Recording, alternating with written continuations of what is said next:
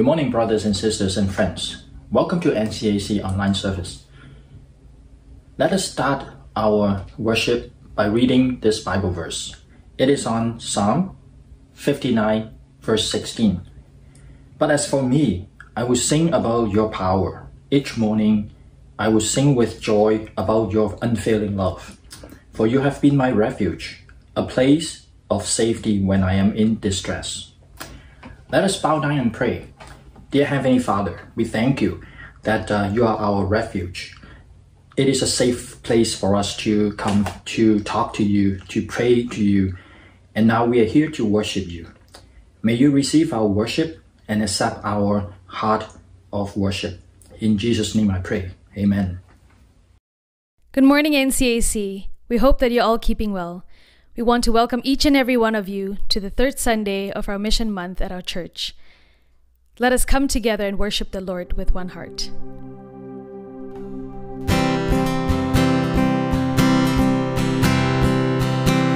You have called us out of darkness into your glorious light, that we may sing the wonders of the risen Christ.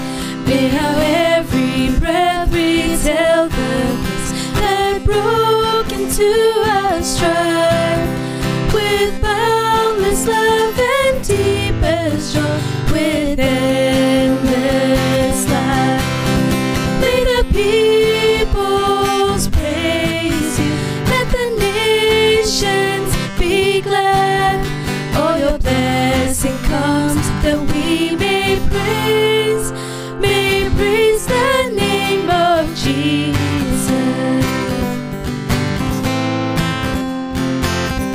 Sing all the earth is yours and all with each harvest is your own, and from your hand we give to you to make Christ known. May the seeds of mercy grow in us for those who have not heard. May songs of praise build lives of praise to spread your word. May the peoples praise you, let the nations be glad.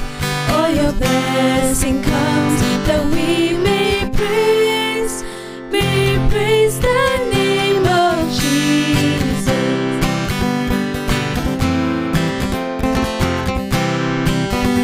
It's a holy privilege to declare your praises and your name to every nation, tribe, and tongue. Your church proclaim. May the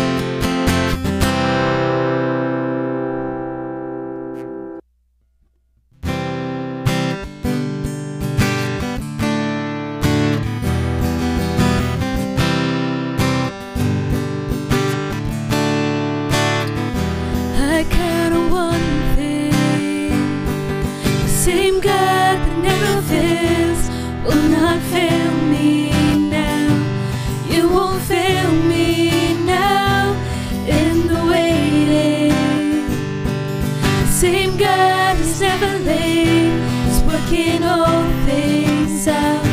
You're working all things out. Yes, I will lift you high in the lowest valley. Yes, I will bless your name. Oh, yes, I will sing for joy when my heart is heavy. All my days, oh, yes, I will.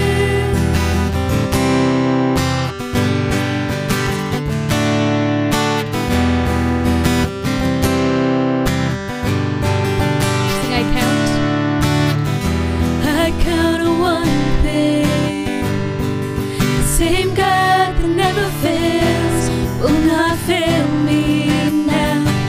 You won't fail me now in the waiting. Same God who's never late is working all things out.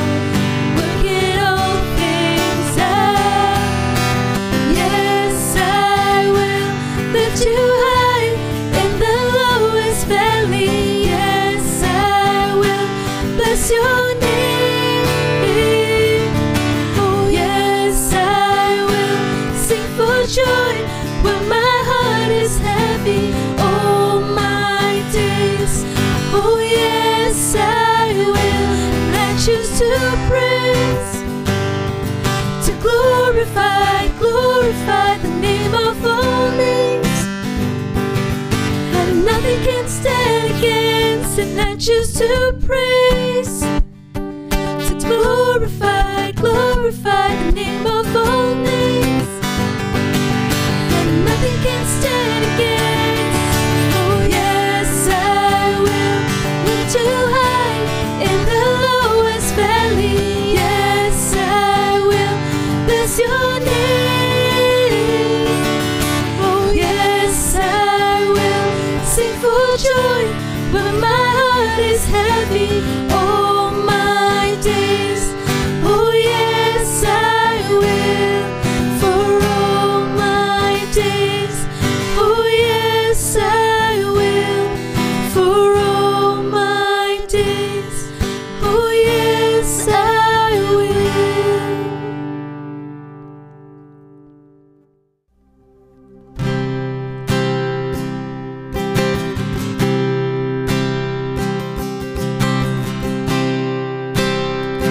This is the word here in the flesh, living among the meek and lowly.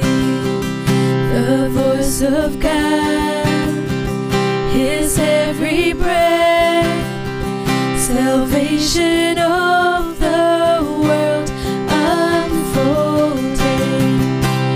Behold Him, behold Him. Lift up your eyes, see the Son of Heaven. Hosanna, Hosanna. Pour out your praise, sing the name of Jesus.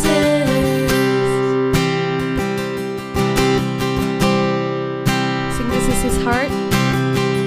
This is His heart upon the cross, and from His wounds His mercies flowing.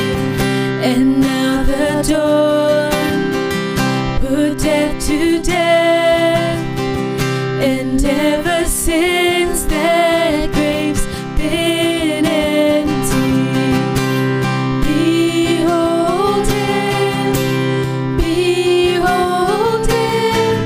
Lift up your eyes, see the Son of Heaven. Hosanna, Hosanna. Pour out your praise, sing the name of Jesus.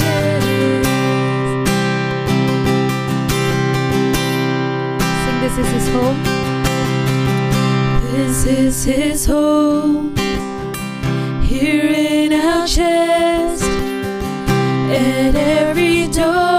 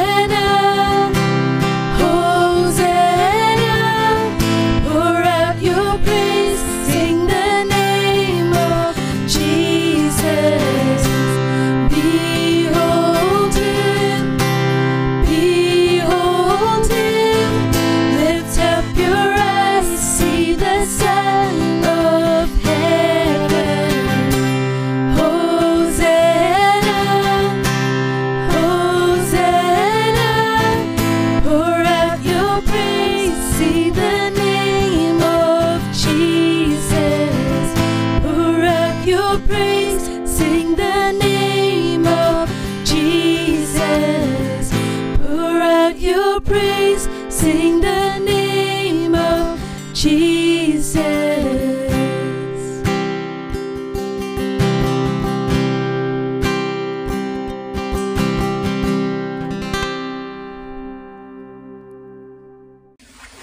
Dr. Reverend Curtis Peter is going to preach Acts chapter 1, 1-14. Let me read this scripture.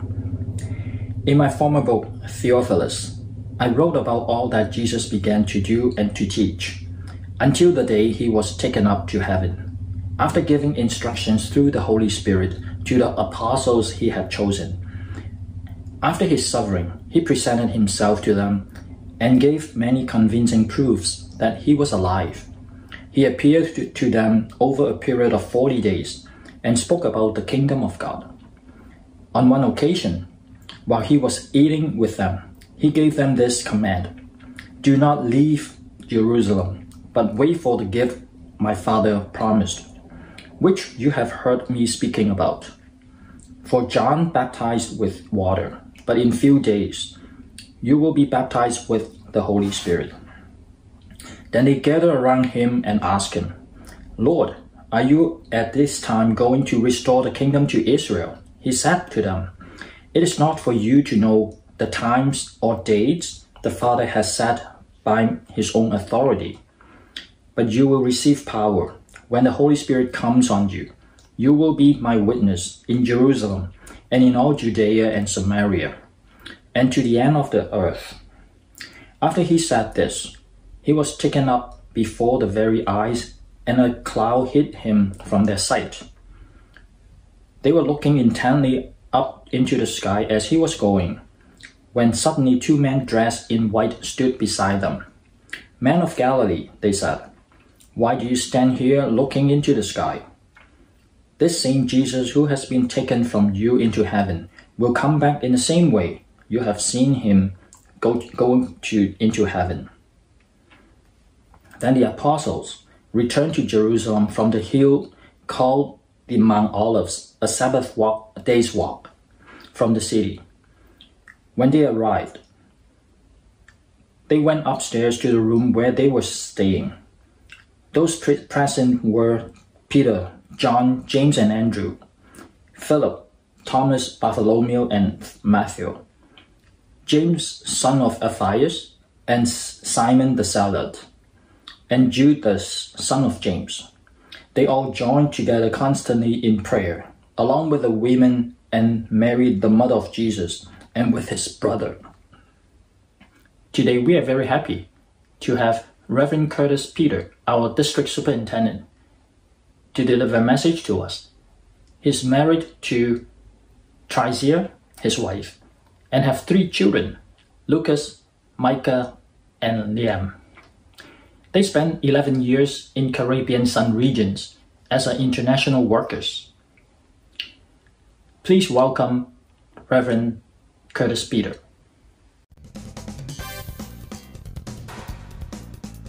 Well, dear brothers and sisters, what a joy to be with you as part of your joint missions conference as a Canadian-Chinese Alliance Church Association.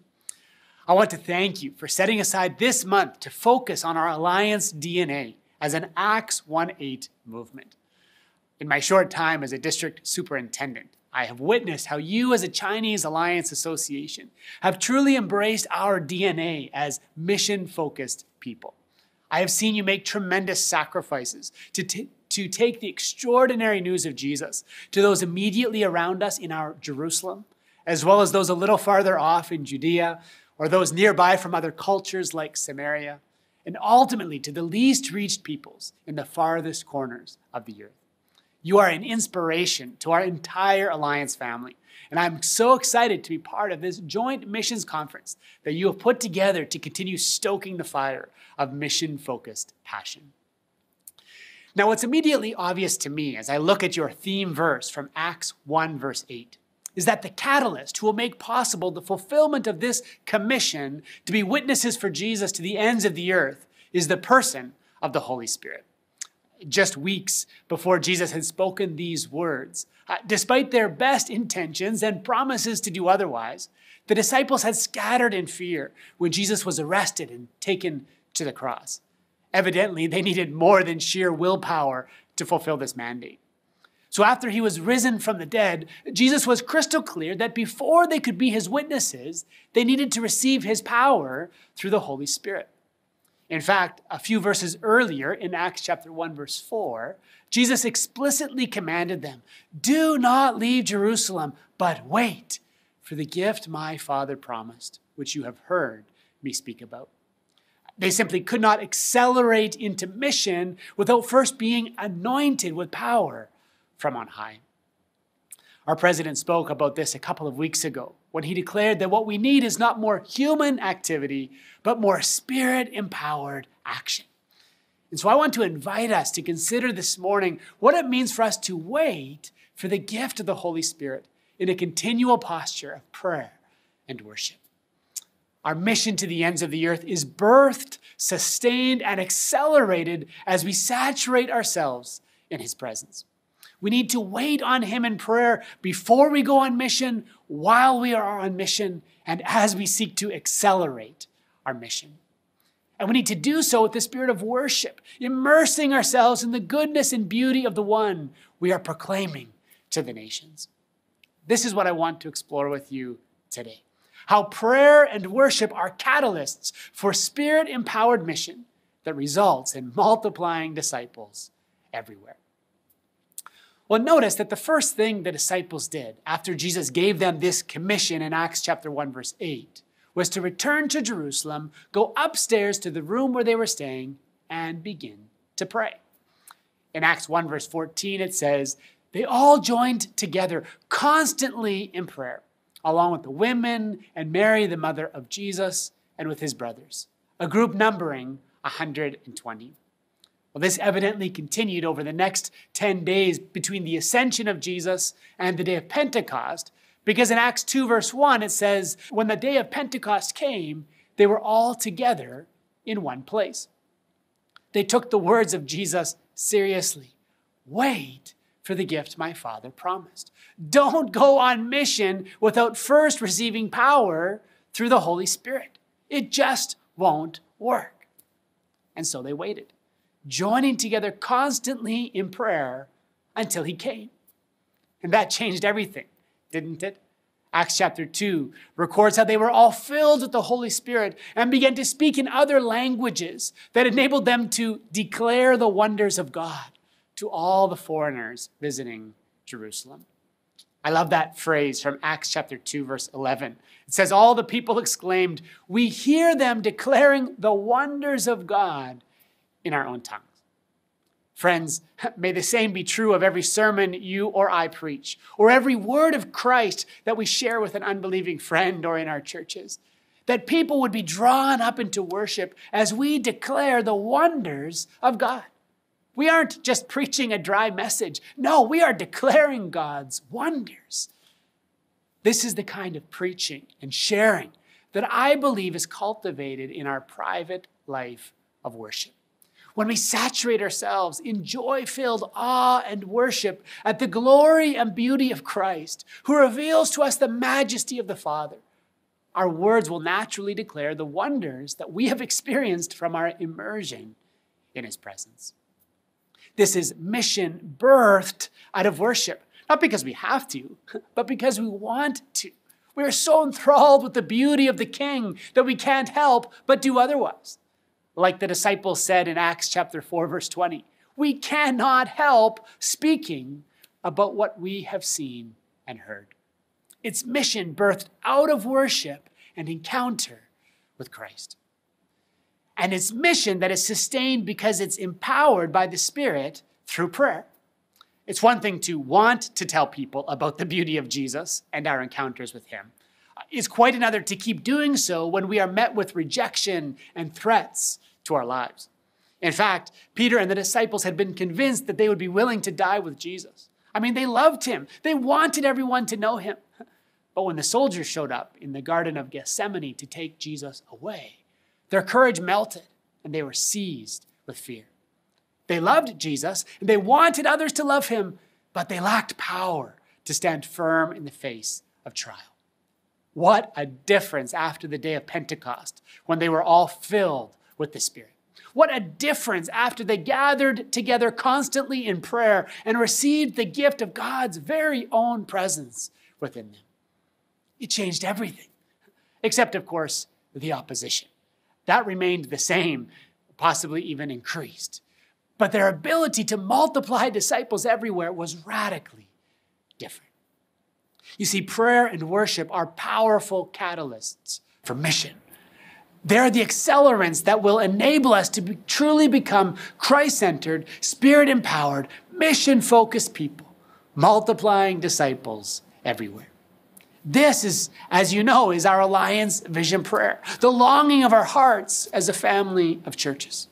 And I truly believe that worship and prayer are the keys to the fulfillment of this longing. It's when with all of our hearts we long for Him.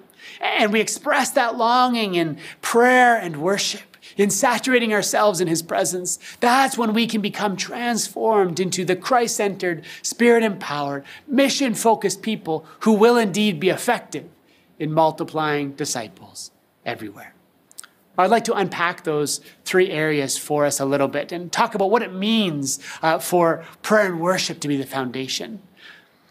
Let's start by talking about what it means to be Christ-centered. Why is prayer and worship so central to us being a Christ-centered people? I think sometimes we can fall into the trap of thinking that being Christ-centered is primarily about theology. In other words, if Christ is the center of our theology, then we must be a Christ-centered people, right? Now, certainly that is a critical component, but I actually think that it goes much deeper than that. We need Christ to be the very center of our lives. This was Paul's prayer in Ephesians chapter 3, verses 16 and 17. He said, I pray that out of His glorious riches, the Father may strengthen you with power through His Spirit in your inner being. Why? So that Christ may dwell in your hearts through faith. You see, being Christ-centered is actually having Christ at the center of our hearts through the presence of the Spirit.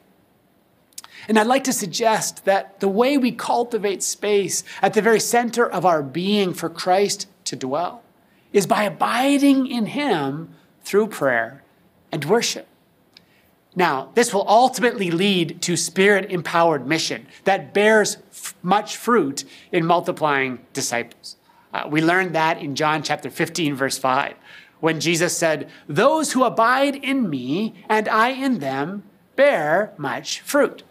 So we never want to lose sight of the fact that being Christ-centered leads to bearing fruit on mission. But before we get too far down the track of mission and bearing fruit, I think we need to slow down and focus on the abiding in Jesus part. The part about being truly Christ-centered by abiding with Him in intimate prayer and worship. I find it fascinating in John 15, verse 11, just a few verses later, where Jesus goes on to say, I have said these things to you so that my joy may be in you and that your joy may be complete. Friends, this to me is what abiding in Jesus is all about. It's actually enjoying Him. It's delighting in His words to us, letting them dwell in us richly, as Paul says in Colossians 3:16. It's also saturating ourselves in His love, so much so that we cannot help but love one another.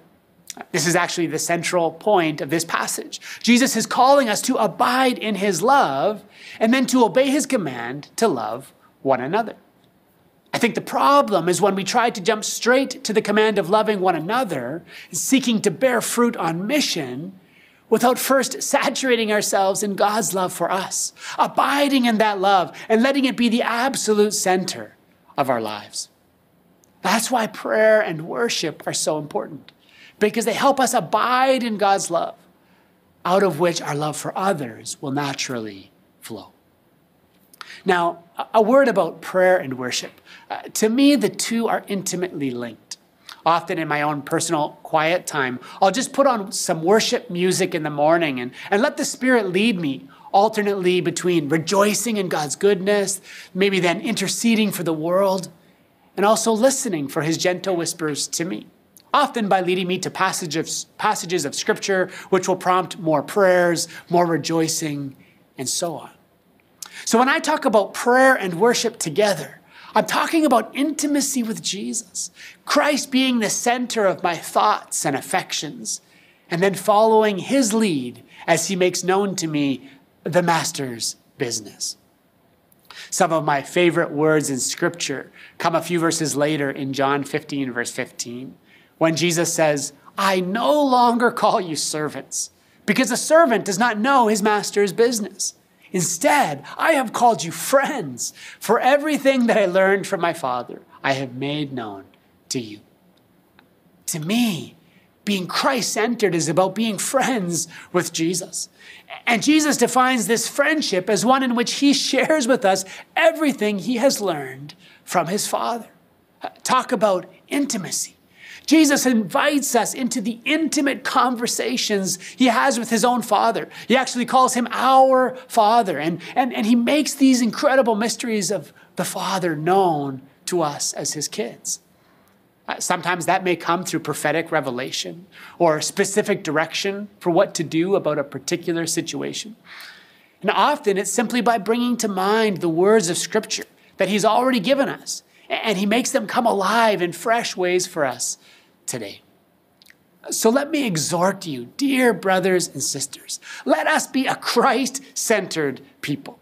People who abide with Christ in extraordinary intimacy through prayer and worship, listening to him for the words of the Father, reveling in his immeasurable love, and then letting everything else we do flow from the love he pours into our hearts through our times with him.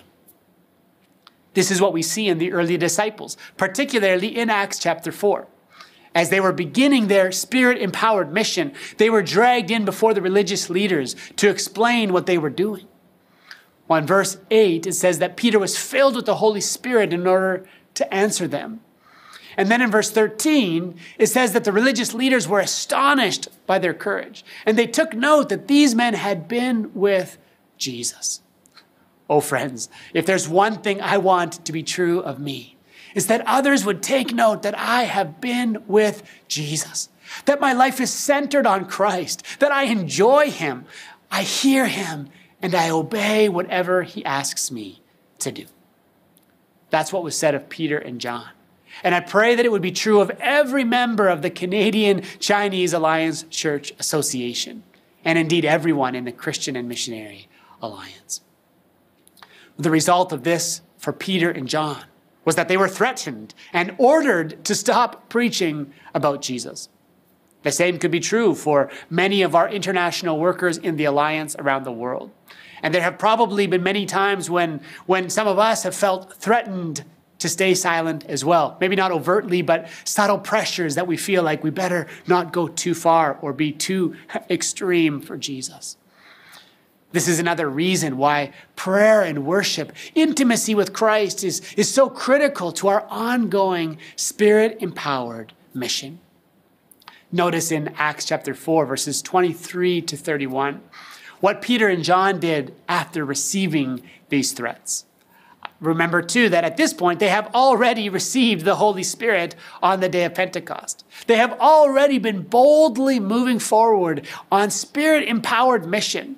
And they've been operating in the supernatural power of God to preach with authority and to heal the sick. In fact, this persecution came because they had just healed a paralyzed man. Incredible works of God at work among them. And yet, Peter and John knew that ongoing prayer and worship were critical to their continuing effectiveness and perseverance. So it says in verses 23 to 29 that upon their release, they went back to their own people, reported these things, and then they all raised their voices in prayer and worship together. First of all, they declared the greatness of God as the one who made the heavens and the earth and the sea and everything in them. They focused on God's greatness and worshiped him for that. And then they focused on the fact that what was happening, even though it was hard, was a fulfillment of the Scriptures and something that God had already determined beforehand should happen. And so they reoriented and realigned themselves with God's perspective. And then they boldly asked God that he would consider their threats and enable them to speak his word with great boldness. Stretch out your hand, they said, to heal and perform miraculous signs and wonders through the name of your holy servant, Jesus.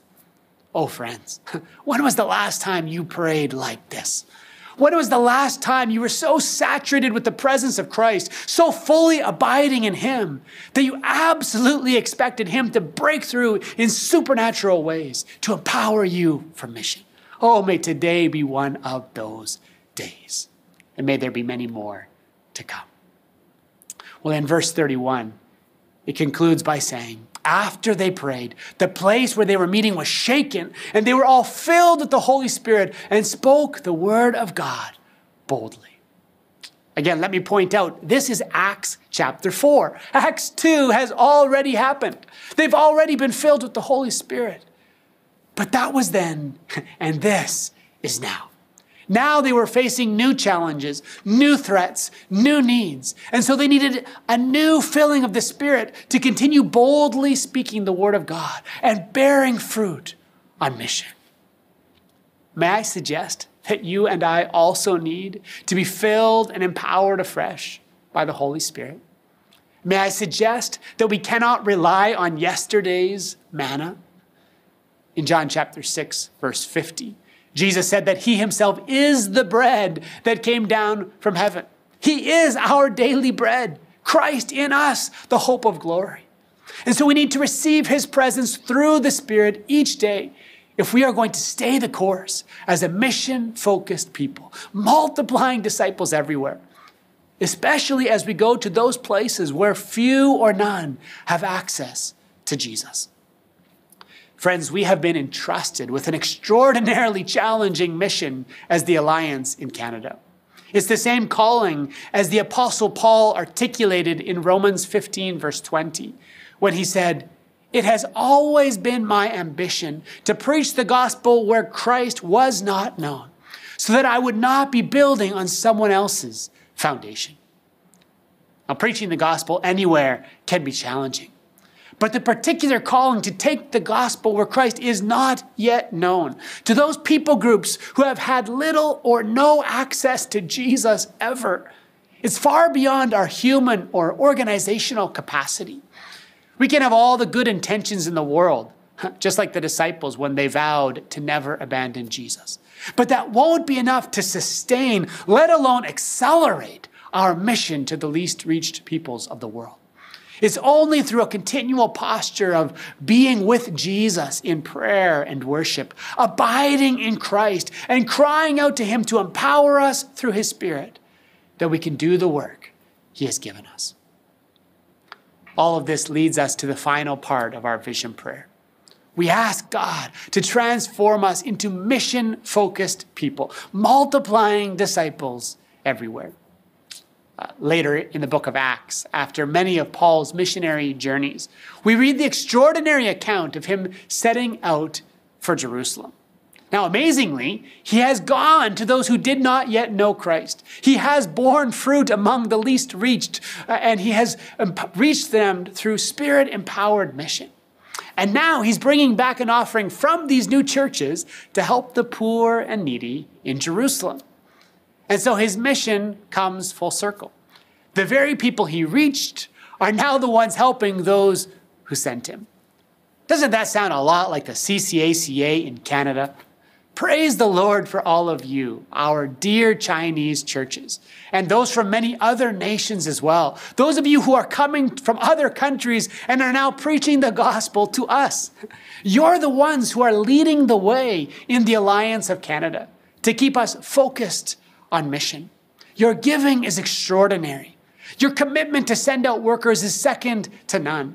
And on top of that, your tenacity in continuing to stoke the fires of mission in your churches through things like this joint mission conference show that you want to do even more to boldly advance the kingdom of God. I praise God because of you. Well, this is like what happened through Paul's mission. He has reached these people, and now they're coming back to serve the poor in Jerusalem.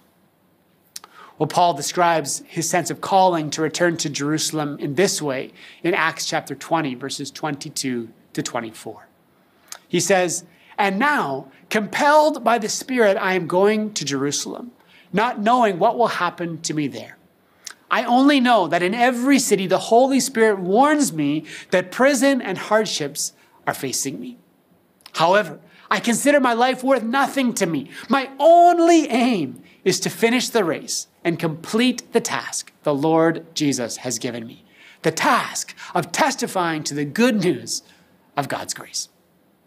Isn't that an extraordinary picture of a mission-focused life? My only aim is to complete the task the Lord Jesus has given me. So how did he do it? How did Paul stay so mission-focused in spite of all the suffering he faced? Well, I'd like to suggest that it was his intimacy with Christ in prayer and worship. Notice in verse 23 that Paul had been listening to the Holy Spirit, receiving his warnings that prison and hardships awaited him. And what's amazing to me is that Paul still obeyed despite those warnings. Perhaps, if we're honest, sometimes the reason we don't hear the Spirit in our own lives is because we don't actually want to obey what he says. Well, as we move into Acts chapter 21, we see how the story continues to unfold, with more warnings about the trouble Paul would face. In verses 10 to 13, it says, "A prophet named Agabus came down from Judea. Coming over to us, he took Paul's belt, tied his own hands and feet with it, and said, 'The Holy Spirit says, in this way the Jewish leaders in Jerusalem will bind the owner of this belt and will hand him over to the Gentiles.' Well, when we heard this, we and the people there pleaded with Paul not to go up to Jerusalem. Then Paul answered, 'Why are you weeping and breaking my heart? I am ready not only to be bound, but also to die in Jerusalem for the name of the Lord Jesus.'" Talk about a mission-focused person. And I would add a Christ-centered, Spirit-empowered one as well. You see, Paul had been with Jesus. In fact, in Acts 22, verses 17 to 21, Paul recounts how in his time of prayer, the Lord had spoken to him and commissioned him to go far away to the Gentiles. Likewise, he recounts in Acts 20, verse 22, like we already read, that the reason he was going back to Jerusalem was because he was compelled by the Spirit. So we see that it was through his intimacy with Jesus in prayer, his sensitivity to the Spirit, and I would add his confidence in the Spirit's empowerment, that Paul became so mission-focused, even to the point of being willing to follow the Spirit into prophesied hardship. How about you? Have you put any limits on how mission-focused you are willing to be?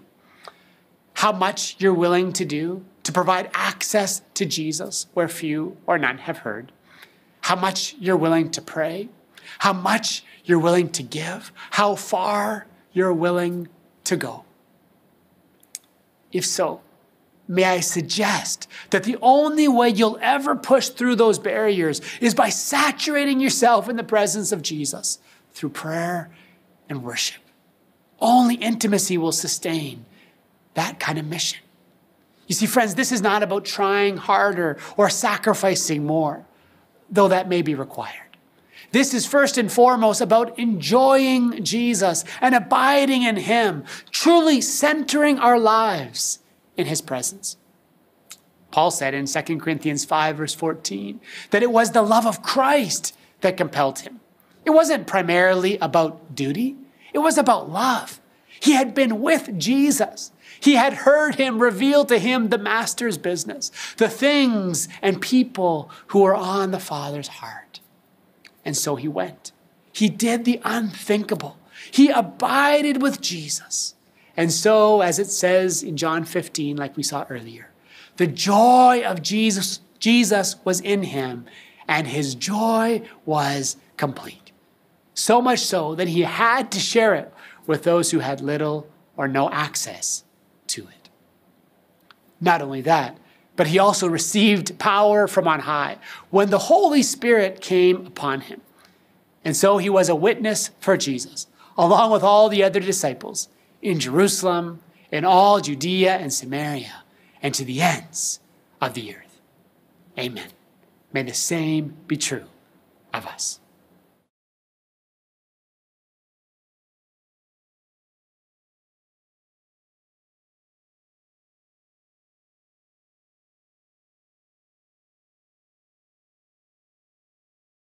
Hi, church. Hi there. How are you? Long time no see. It's been a while since we talked to you. We thought maybe we get you caught up on what we've been up to the last little while.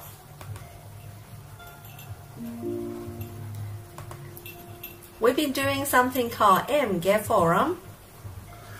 It was an opportunity for us to help prepare a multi-generational, cross-cultural conference for youth workers with Baptist, which is the Baptist Youth Network, and also Laget, which is InterVarsity here in Norway. And we also were worship speakers for that opportunity. And also something different. Ivy was a panelist for a children's ministry to a network in East Norway, and she's going to tell you a little bit about that opportunity. For this particular ministry, the panelists help to answer difficult questions to all the youth and children workers, such as where did the dinosaurs go? How come God gave us rainbows? Or is homosexual okay?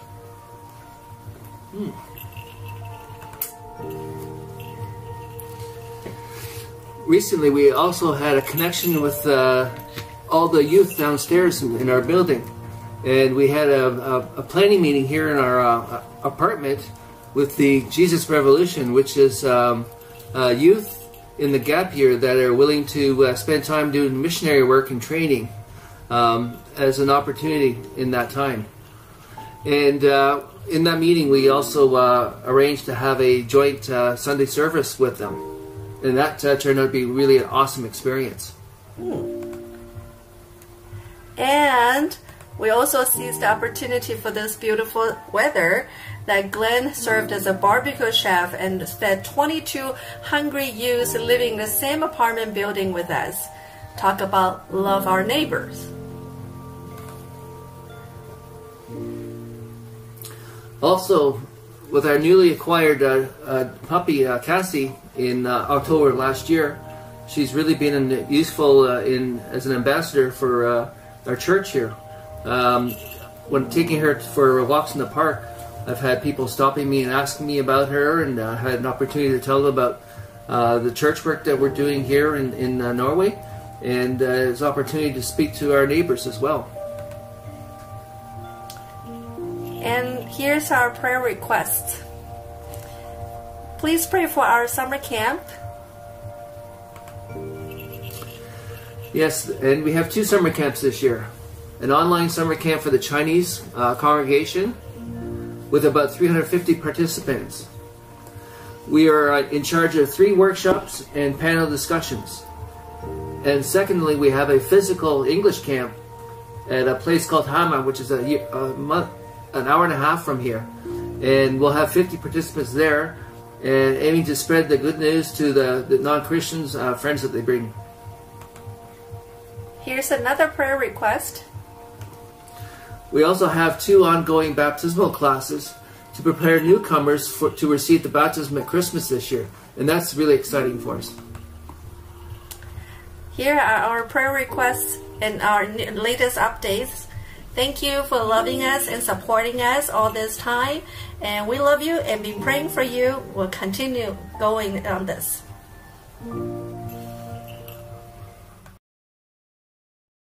Now let us continue with our time of worship by singing the song of response.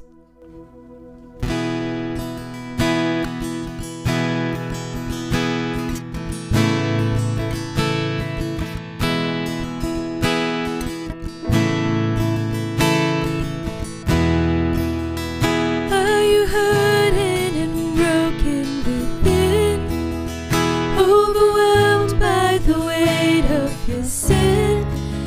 Jesus is calling. Have you come to the end of yourself? Do you thirst for a drink from the well? Jesus is calling. Oh, come to the altar. The Father's arms are open wide. Forgiveness was bought with the precious blood of Jesus Christ.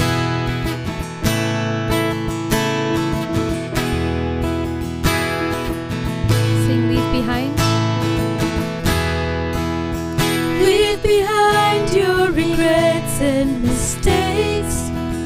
Come today, there's no reason to wait. Jesus is calling.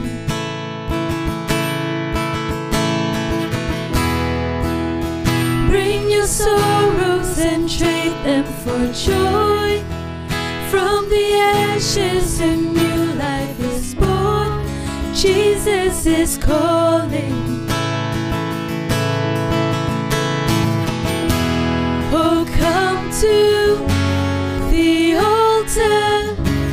The Father's arms are open wide. Forgiveness was bought with the precious blood of Jesus Christ. Sing, oh, what a Savior. Oh, what a Savior.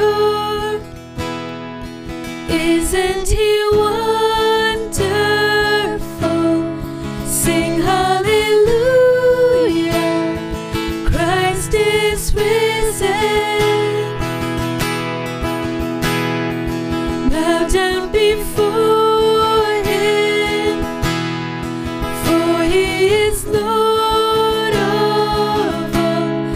Sing hallelujah. Christ is risen.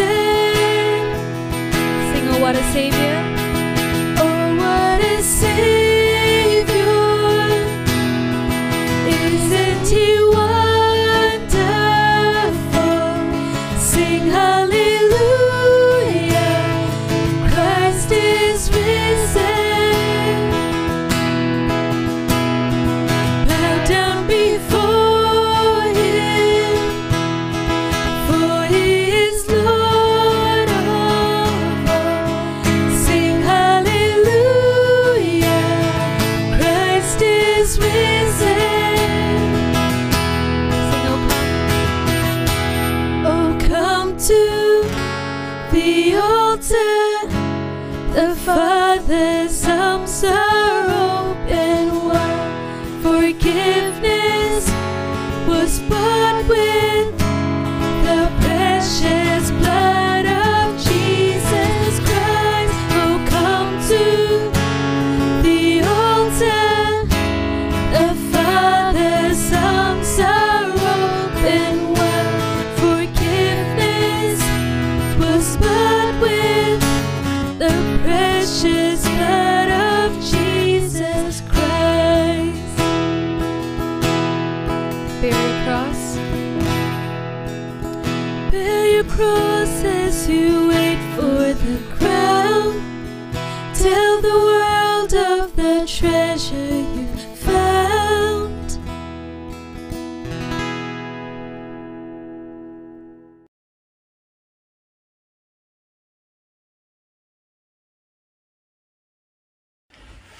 Now is the time of tithe and offering. Tithe and offering is a Christian's privilege to respond to Jesus' love and God's provision through tithe and offering. If you don't understand the meaning of tithe and offering, you don't have to give. If you want to give, you can give to donate@ncac.ca or send checks to our church address, 1490 Birchmount Road.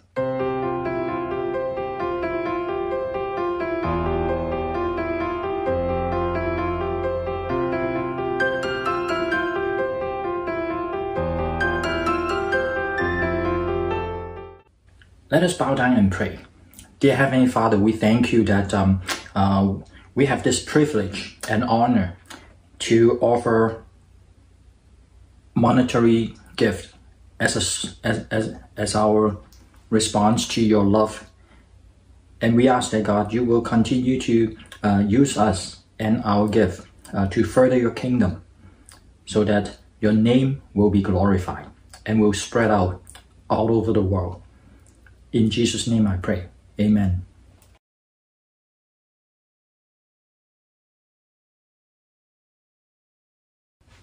July is our church NCAC's mission month. Please continue to support our mission work through prayer and through money offering. And also, after our Sunday service at 11 o'clock, we will have our Sunday school. And today's topic is Apostles' Creed. We will have our prayer meeting for our international worker on July 21st at 8 o'clock. Please join and come to listen to their sharing and pray with them. Thank you everyone for joining our service. Morning NCAC. This Wednesday at 8 p.m. we have Kevin and Carol Lim joining us from Cambodia at our corporate prayer night. So please join us for a time of praying and sharing, and we'll see you all there. The details of the meeting can be found in Pastor Vince's weekly email. Thank you. Good morning, NCAC. John here on behalf of the Children's Ministry, and we want to thank everybody for your continued support and prayers for our children's ministry. The past year and a bit of online has been amazing, and yeah, we wouldn't be able to do it without your help. So thank you for that. For children's online worship, we're actually going to be taking a break for the next few weeks. We just wrapped up last week, and we're going to be taking a break for the summer so that we can plan, rest, and recharge for September. So we're definitely looking forward to serving the children at CAC in that once again. As for what's going on now, well, VBS started this week, and it's online once again. And we have an amazing group of leaders and volunteers working alongside me. And we're hoping to make this VBS the best online one ever. Thank you again to everybody who supported this ministry, to the children's ministry team who's done all the interviews and all the arranging, and also for all those on the Chinese side who have graciously offered to cook for the team for the 3 weeks that we're running camp. Just a couple prayer items that we have. Pray for continued energy and creativity for the workers, as it's a different game than being in person, and so just pray for inspiration and creativity for all of them, and pray for the relationships with the kids, that we can build a relationship with them through virtual, that they'll be engaged, that they'll want to come back for the 3 weeks that we're hosting the camp, and that we can really reach and touch their lives. Also pray for our 2 gospel speakers who will be coming in this week by the time you see it. Pray that that God can work through them to convey the gospel message, and that hopefully that there'll be some kids who will want to accept Christ into their lives. So thank you so much again. We appreciate it, and we'll give you an update next week. Now let us sing doxology. Praise God from whom all blessings flow.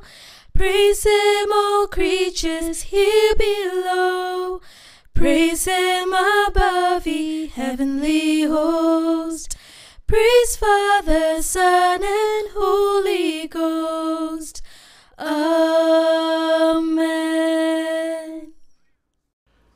Dear brothers and sisters in Christ, we thank you once again for joining us in this Mission Emphasis Month.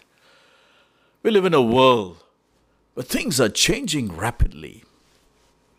New challenges and new threats arise each and every moment.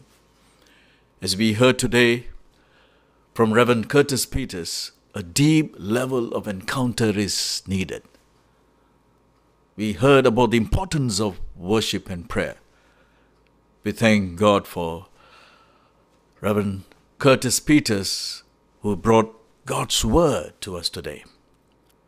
As we walk forward in our missions work, let's move with the mindset of worship. Let's move with the mindset of seeking God and His presence.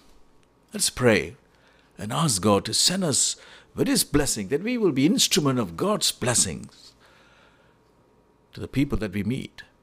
Father, we thank you, Lord, that we know you as Lord and Savior of our life. We thank you, Lord, that the joy that we experience each and every moment.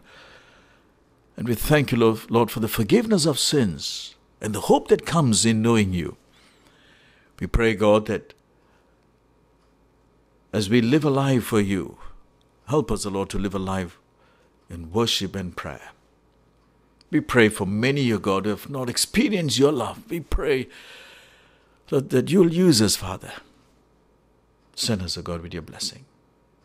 With the grace of our Lord Jesus Christ, the love of God, the presence, the power of the Holy Spirit, be with us to bless us, be with us to guard us, be with us until we see Jesus face to face, and God's people say, Amen. The Lord be with you.